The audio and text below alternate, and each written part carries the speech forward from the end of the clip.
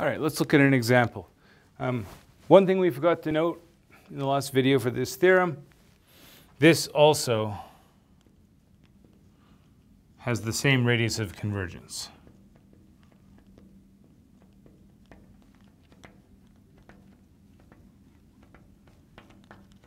As the original power series, right?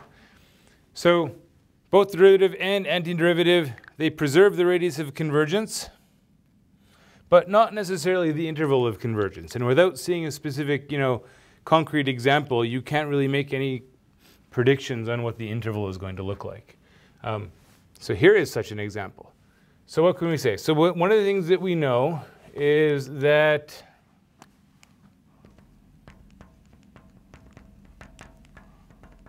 f of x has interval of convergence given by what? -1 to 1, right? It's geometric. So we've looked at this example already.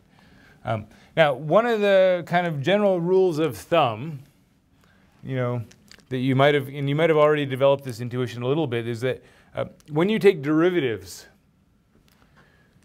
the domain never gets bigger, right? Sometimes when you take derivatives, the domain shrinks a little bit because you might have, like if you're taking derivatives of things like root functions, sometimes you get an x in the denominator that you didn't have before, right? So derivative sometimes makes the domain get a little bit smaller, but it never gets the domain a little bit bigger. That paired with the fact that the radius of convergence stays the same seems to suggest that we should reasonably be able to predict that when we calculate the derivative, it should have this same interval of convergence. Well, let's actually confirm that. F prime of x, we just take the derivative term by term, and so we get the sum n going from 1 to infinity of n x to the n minus 1. Okay, and again, if we want to, we can write that as the sum n going from 0 to infinity of n plus 1 times x to the n. Okay, if we wanted to test for radius of and interval of convergence, right? Well, we know the radius. The radius again should be -1. We can do that with the ratio test. I'll leave that as an exercise, right? If you do apply the ratio test, you're going to get n plus 1 over n plus 2 or n over n plus 1, whichever way you want to look at it. But it goes to 1 in the limit either way, so we get that same radius.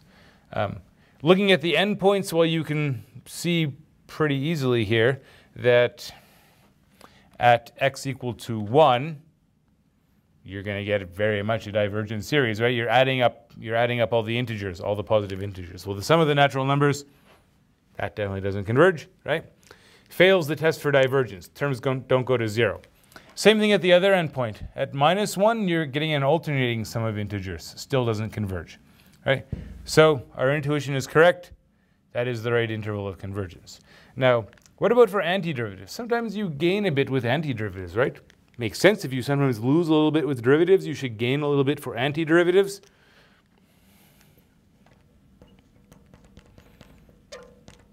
Antiderivative is going to be what? It's going to be sum n going from 0 to infinity 1 over n plus 1 x to the n plus 1,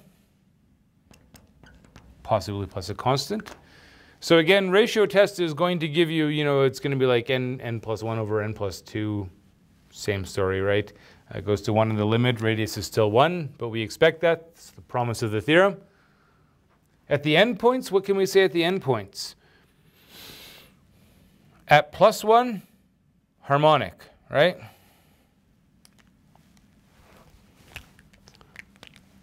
X equals 1, we get the harmonic series. At x equals -1, we're going to have -1 to the n plus 1 over n plus 1. Well, that's the alternating harmonic series. And we've seen now a number of times that the alternating harmonic series does converge, thanks to the alternating series test. Okay, so that means that the interval here is going to be -1 to 1, including the -1, but still not including 1. So we gain an endpoint.